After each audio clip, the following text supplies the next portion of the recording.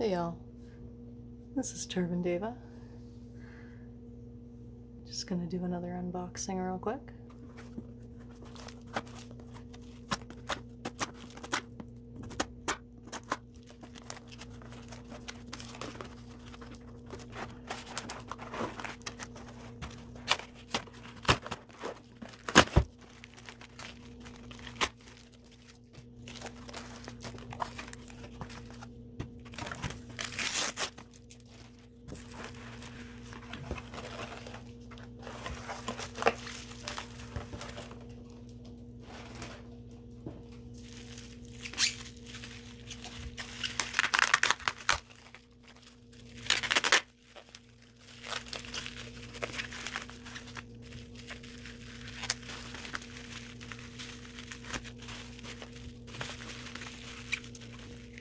Packaged this quite well, that's for sure.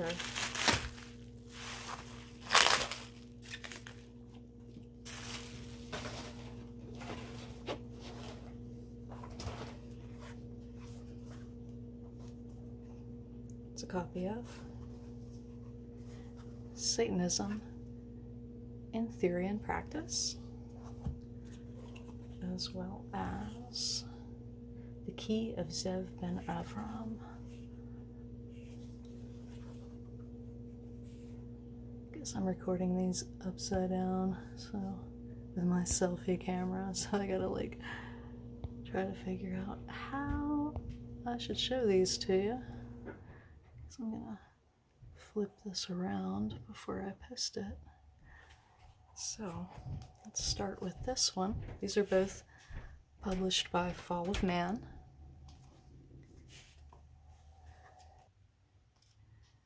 So, Satanism in Theory and Practice.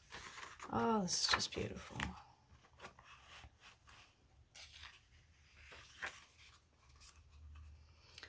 Satanism in Theory and Practice by Evan H. Text copyright 2021. All illustrations by Victoria Angelone. Layout and editing by Alejo Torres.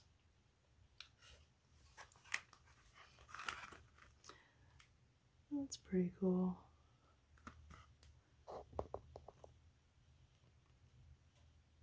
Sweet.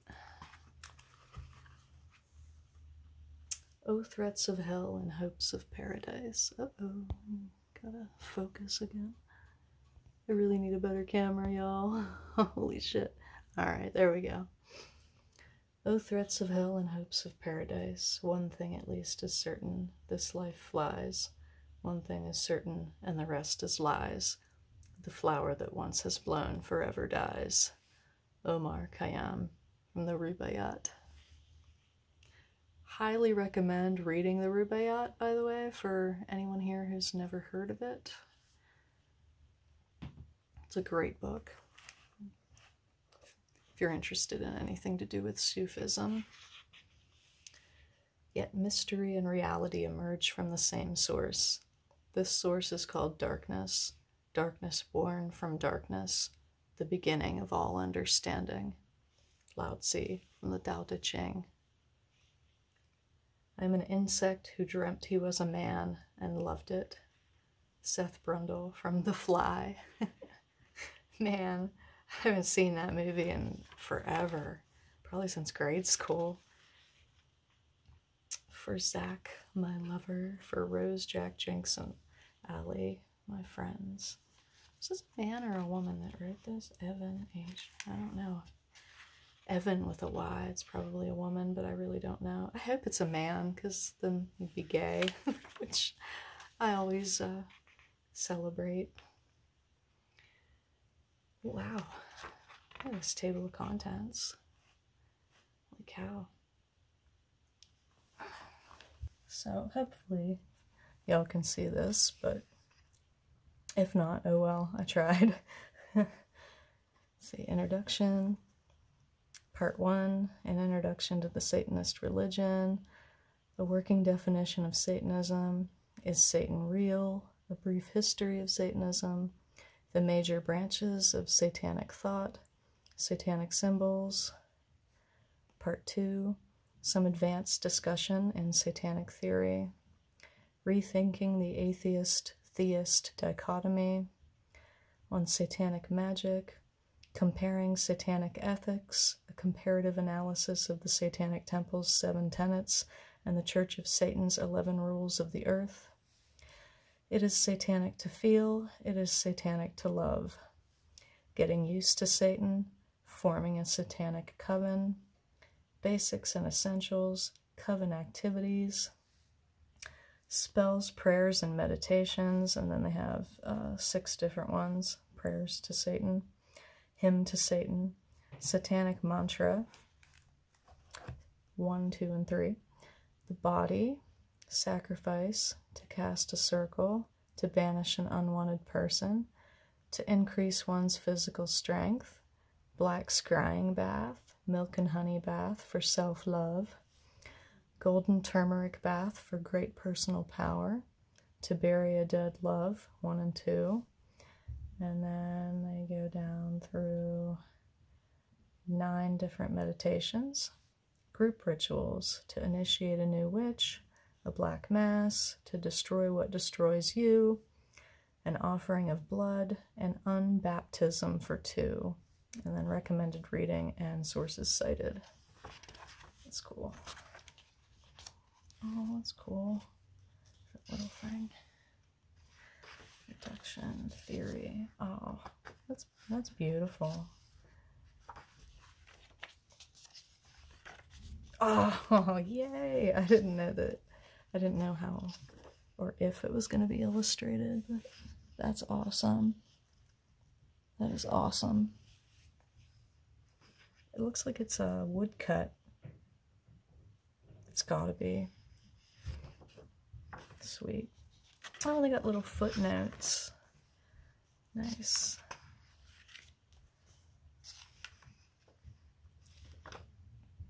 The following essay is meant to provide a general overview of the development of Satanism as a religion. There is much more to the evolution of Satanism than I could provide here, and I encourage the curious reader to explore the recommended reading chapter of this book if they seek more information. Addressing the timeline. Pre-Christian Satanism. There's a lot of debate regarding where Satanism came from and how it began, especially amongst Satanists. Some of this discourse is motivated, at least in part, by the desire to assert that one kind of Satanism is the true Satanism, by linking it to a specific historical inception, or to grant Satanism in general the kind of legitimacy that is afforded to much older religions. Fortunately, we've already solved this problem in the previous chapter by invoking a sufficiently narrow and specific definition of Satanism that isn't impaired by an anchor of history, but rather is tied conceptually to the very act of intentionally worshiping the figure of Satan, whatever that may be. This frees us up to do a historical investigation of Satanism for the sake of our own enrichment and understanding, rather than for the purpose of justifying our religion to others. The overall opinion tends to be that Anton LaVey formally established the Satanist religion in the 1960s. By formally established, I mean that he systematized and implemented a belief system specifically centered around the figure of Satan. Prior to this, while Satan had experienced a famous rehabilitation amongst poets, artists, socialists, and feminists during the 19th century, evidence supporting the genuine religious worship of Satan during this time is contested. Remember that 2 of our qualifying features for this definition of Satanism were that the veneration of Satan was both religious and intentional, meaning that artists who simply used Satan as imagery would not be counted as Satanists proper, nor would they likely have considered themselves Satanists in their own time.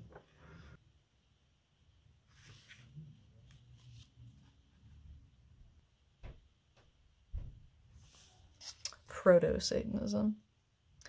My reason for being skeptical of pre-Christian Satanism isn't because I have some particular love of LaVey, or because I think if something new, it is more legitimate. Rather, it's because I'm critical of the very idea that if something is old, it is legitimate, that Satanism needs to be hundreds or thousands of years old in order to be meaningful. I recall Wicca having a similar problem, and I want to learn from that. Some Wiccan writers, such as Margaret Murray, spent many years attempting to convince themselves and others that Wicca was one of the oldest religions, in spite of the fact that we empirically know who started Wicca and when. Gerald Gardner in the 1920s. Even more importantly, I, like many others, am not convinced that there is evidence to support the thesis that Satanism as legitimate religious practice existed prior to the modern era. It's important to remember that Christians have been accusing others, including other Christians, of demon worship for millennia. Much of the satanic activity that has been reported was done by Christians to demonize other religions and varieties of Christianity. Rather than thinking of Satanism as a religion that dates back to antiquity, there's some compelling evidence that Satanism first began to blossom right around the turn of the 17th century. It's unsurprising that Satanism, or Proto-Satanism, began in very small groups or individuals here and there across Europe prior to the development of Satanism as a systematized religion. I wouldn't want to suggest that Satanism suddenly sprang out of the ground wholesale, complete and ready for us to enjoy. Rather, there's some evidence to suggest that Satanism emerged as part of idiosyncratic religious practices around the late 17th to early 18th centuries.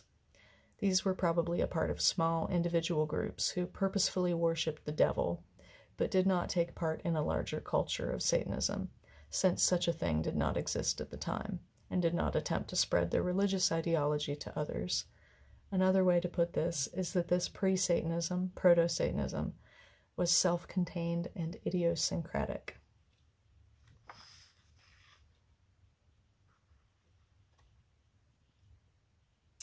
First proto-satanic organization that I want to draw attention to, the French Temple de Satan. That's pretty cool. They were a religious organization founded in 1930. Oh, by a woman. Sweet. Not only referring to herself as a priestess of Satan, Nagloska also performed initiations to Satan and thoroughly incorporated the concept of Satan into her religious doctrine. Cool.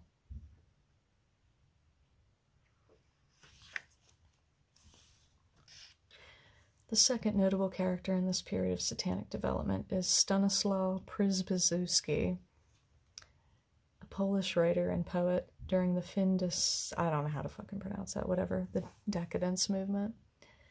He's often invoked as one of the first true Satanists due to his repeated exaltation of Satan in his artwork, including one non-fiction book about the figure, De Synagogue de Satan, and one novel, Satan's Children. Historian Per Foxneld argues that, let's see if I can pronounce it again,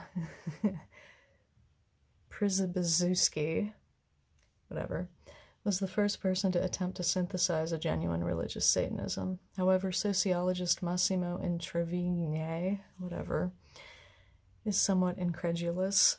He argues that even though Przybyszewski, whatever, his increasing interest in esotericism motivated a thorough and genuine investigation of Satan as a religious subject, the poet did not establish satanic organizations, though he imagined and showed to his circles that organized Satanism had at least the potentiality to exist. This is important for students of Satanism to know, since it shows that even academics don't entirely agree on the blurred edges where Satanism proper begins and ends, which is common for just about any major historical event. Rise and fall of the Church of Satan, Satanic Temple and the politicization of Satanism. Cool. Major branches of Satanic thought. Levian Satanism, Theistic Satanism, Humanist Satanism, Esoteric Satanism, Luciferianism, Satanic symbols, Sigil of Lucifer, of course, Leviathan cross, Venus and Mercury. Called the morning star, another name for Lucifer, Venus is the female aspect of Satan, she who burns bright and illuminates ignorance. Mercury, Venus with horns, the god of charisma and sudden divine inspiration, reminds us of that brilliant Lucifer who used his powers of great persuasion to build an army to overthrow the oppressor Yahweh. Crescent moon. Oh, cool. It's got a little silken bookmark. Sweet. The rose. Cool.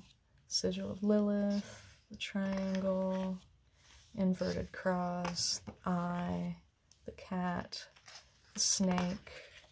The rat. Of course, the goat. Cool. The bat. The crow. The spider. The eel. And the coyote. Advanced discussion in satanic theory. Okay. Satanic magic.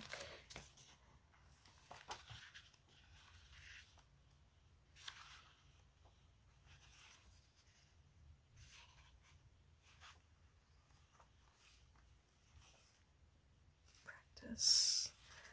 Getting used to Satan. Oh, that's awesome. I love it. It's so cool.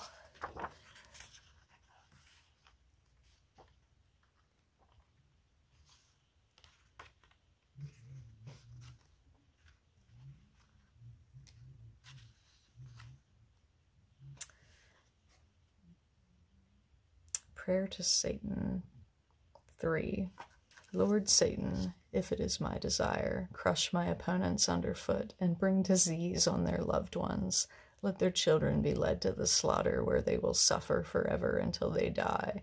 Spare nothing they love from the touch of death, and let everything they cherish burn, for I hate them, and everything I hate must die. In nomine Dei nostri Satana Luciferi excelsi. Hail Satan.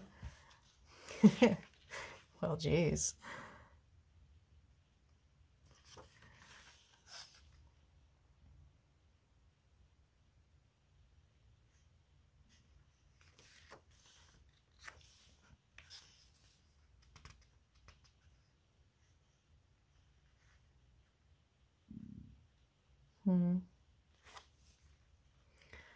Hymn to Satan. Hail Satan, the most infernal, she whose home is in deep holes, and whose empty glory is eternal.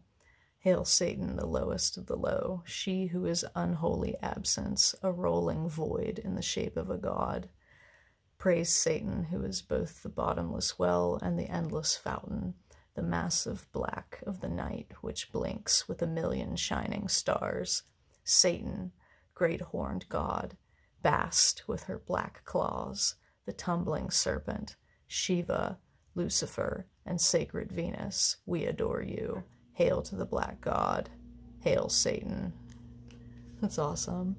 That's the first time I think I've seen in print Satan being referred to as female. I thought I was the first person to do that. That's pretty cool. Somebody else has done that. Awesome.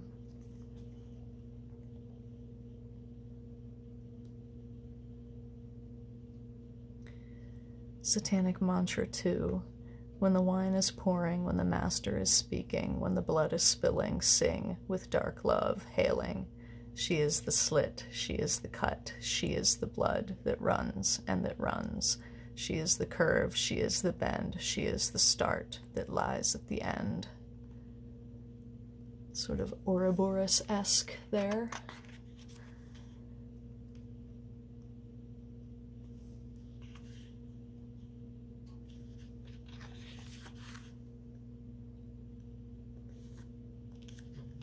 This is pretty sweet. I'm not gonna lie. I don't know how much of it I'm gonna incorporate into my personal practice, but I'm probably gonna as far as incorporating it permanently, I'm definitely gonna try out everything as per usual, but we'll see how things pan out and what feels best.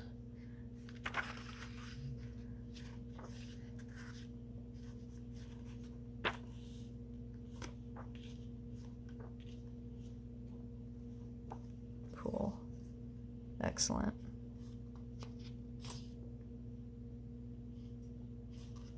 So yeah, Satanism in theory and practice. It's quite well put together. Highly recommended if you're interested in the topic of Satanism. Now on to the Key of Zev ben Avram.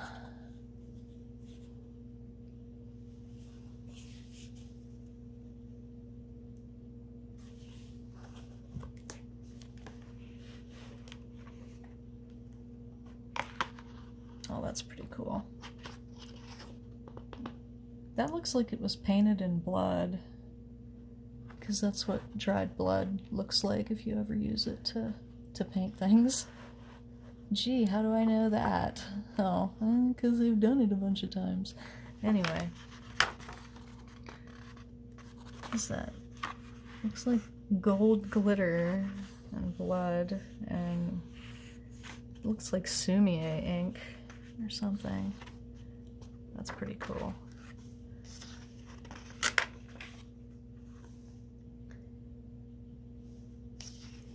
So yeah, this is a demonic grimoire. I guess I should have clarified that. Introduction for the materialists, preface for the spiritualists, the catalog of goetic spirits, the rites of summoning, the grand Goetia, afterward, a meditation on the purposes of the Goetic Pact.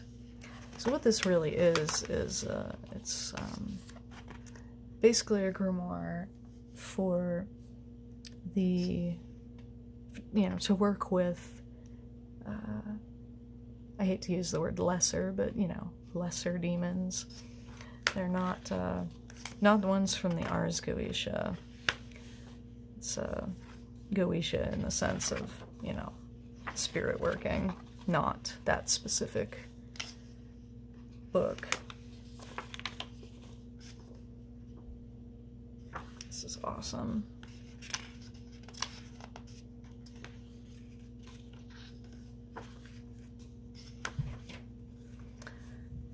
But yeah, this author, channeled a lot of these spirits and so on. So it's an original grimoire.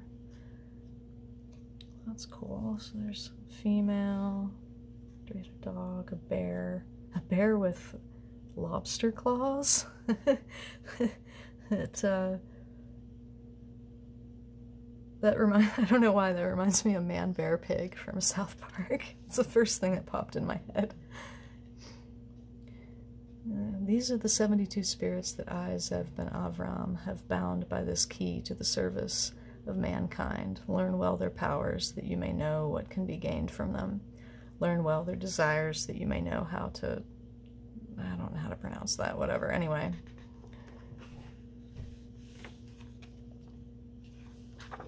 Remember always that a master gives himself into the care of his servants.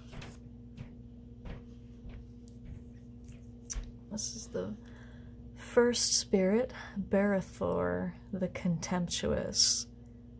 Oh, we're gonna get along just great. The Contemptuous, that's great. It's a duke, mighty and fearful, with command over 48 legions. He appeareth in the guise of a shaggy-coated bear with the pincers of a crab. Oh, they're crab, not lobster. And will take no other form. He speaketh in a harsh voice. His power dwelleth in Saturn. That's his sigil.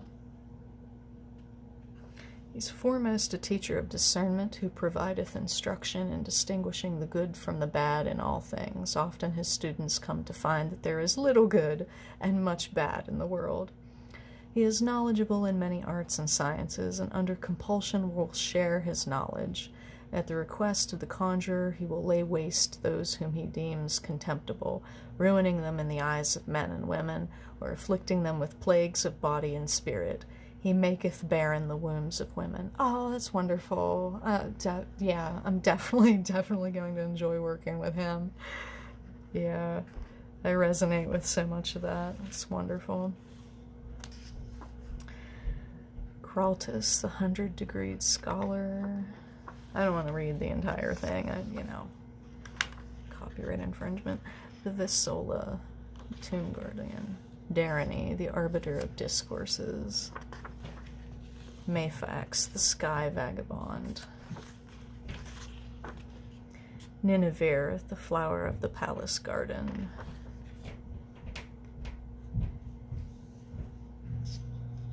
Phyllis, the Child in the Cell. Tomasos, the Terror of the Deeps. Kirkor, the Antagonist. Delua, the False Cavalier. Anyway, I don't want to go through all of this. There's a lot of them, so I'll just... Oh, what's that sigil? I like that one. That's pretty cool. Estein, the Singer who Walks the Wide Road. The 20th spirit is Estein, a great magister. She appeareth as a woman with the tail of a pheasant, and she weareth the garb of a man, very dapper, with a fine tall hat upon her head, and she carries a walking cane, and twirls it with insouciance. God, I'm ashamed of myself, I don't know how to pronounce it. She's an officer in the Order of the Golden Beast. Her power dwelleth in the sun. So she's kind of butch. I like that. That's awesome. Funny that I, was pulled to look at that one in particular. Zevak, the Arch Sorcerer. This is so awesome.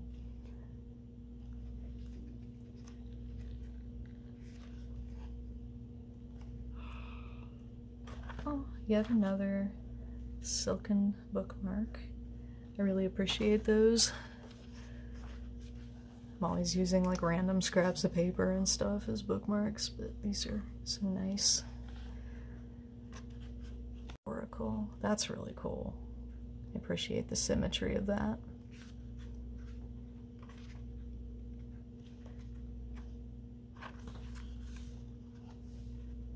Wow. See, I'm still in the middle of doing a series of rituals, with the procedure being, channeled myself, original style that I developed from working with Satan and, demons. It sort of just took shape on its own. And once I'm finished with those 72 plus the 73rd proofless, this, I believe, is going to be the next series that I do in the same format. I've been channeling chants and advice and sigils with visualizations to use them for different purposes, for things like empowerment, cursing, protection, just on and on and on, a bunch of different things related to the areas of specialization of the various demons.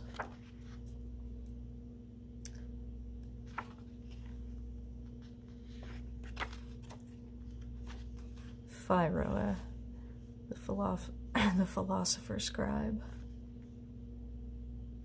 It is her office to teach every kind of philosophy. She knoweth certain moral and ontological secrets that are not possessed by any sage in hell or upon the earth. She will give aid to her master in understanding any difficult thought or concept. In her presence, men and women grow disturbed by their own failures of intellect. Awesome. This is just awesome. I'm very excited about this. Oh, it's even more than I'd hoped for. And these are the 72 spirits that I, Zev ben Avram, have bound by this key to the service of mankind. Oh, sweet! I wondered if they were going to have any, full-page illustrations in this one, and there we go. That's awesome. The Rites of Summoning. I wonder if I'm going to use my format or this one. It seems very hoity-toity, traditional Western ceremonial magic, and not so much the ecstatic channeling partial possession thing that I do. But, you know me. Edgelord. Gotta go with the extreme. That's exactly why I don't do those rituals in front of other people. Everybody's like, I'm gonna do this, that, or the other thing with you. And I'm like, I don't really want to be like, you know, possession chanting. You know, like it comes out and it's pretty much like what you would expect.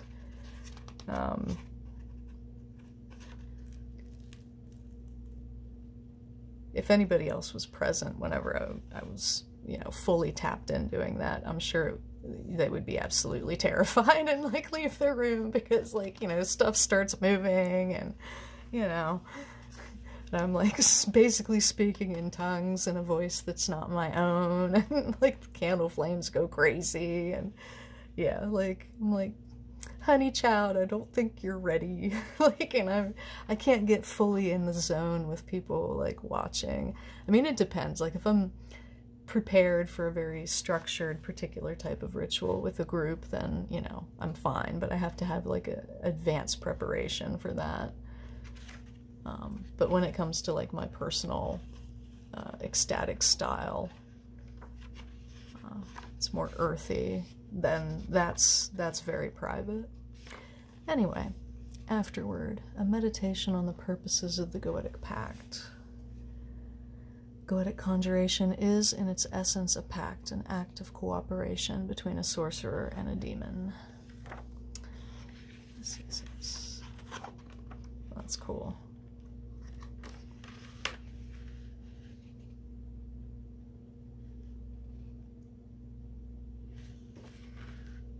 Yeah, definitely recommend this if you're interested in this sort of sorcery. It's very pretty, I think. Higher quality than average, although I do have to admit the binding seems kind of weak, but these were like 40 euros each, plus shipping, so I guess that's to be expected, you know, like if they were like 80 or more, then you would expect a much stronger binding, but for what they, you know, what they cost, they're very good, and the material is unmatched, I think, as far as, you know, being what this is. This is the best of this type of thing that I've seen so far, and I've read a lot. I've read a lot of these type of books, and I've, you know, skimmed a bunch and countless websites, and, you know, over the years, and yeah, this is top shelf stuff. So yeah, the Key of Zev by Avram, and Satanism in Theory and Practice. Check them out. Definitely recommend. Can't wait to read these. So awesome. So anyway, that's all for this one, folks. Have a great day.